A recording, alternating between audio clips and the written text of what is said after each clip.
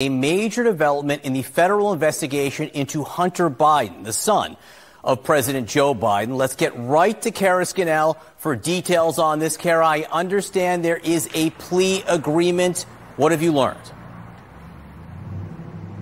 Yeah, John, this 5-year-long investigation now coming to a head.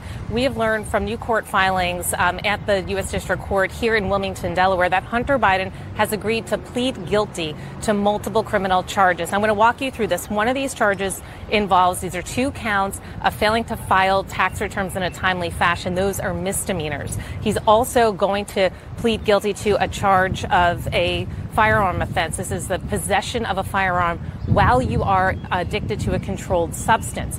Now, the firearm offense is going to be diverted. And what that means is that if he meets certain conditions, that charge will go away. This will be over a set period of time. Otherwise, it's the tax misdemeanor charges that he has been charged with. Now,